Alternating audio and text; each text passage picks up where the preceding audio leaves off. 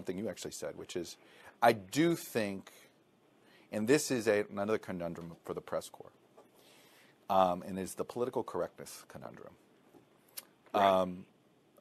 I knew how hated Hillary Clinton was in the heartland. Okay, I have family in Arkansas. My wife's family's from Pensacola. I spent plenty of time. My dad grew up in Iowa, and he raised me with a strong hatred of all things New York City, and said, they think they're better than us, right?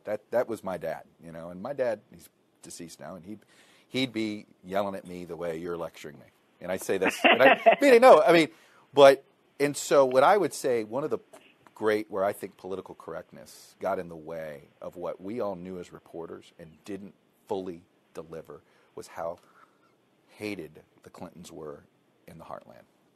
And I think it was a fear of, is it going to look like it's sexist, anti-woman, if we say that, look, there were no Donald Trump for prison posters that I saw on the trail on anybody's lawn. People so willing to express their distaste that they would put it on their yard. But I did see it with Hillary Clinton. I saw Hillary Clinton for prison signs on lots of yards, as long as you went 30 miles outside of a metro area. And I think we underplayed it a little bit out of political correctness fears. And I think that's another, look, I don't have a good answer. I mean, in hindsight, I can tell you right now, yeah. I think we underestimated the personal distaste for the Clintons. And I say this plural, because I really believe that that's why NAFTA is a part of it, that there really was just sort of, they epitomized, they were the symbol of the establishment, right? They were the symbol of the frustration. My God, her husband even signed that damn NAFTA, right? And I do think out of fear, I believe, personally.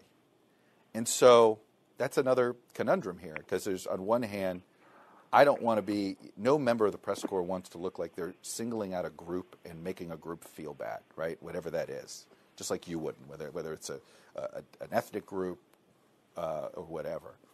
But that is how coverage, if we sort of were straight up honest and blunt about, hey, do we understand the level of hatred that's out there, and all the Hillary for prison signs that are out there, we certainly would have at least made the viewer know, hey, it's, she's not well liked in some places in this country in ways that's maybe times 10 when it comes with Trump.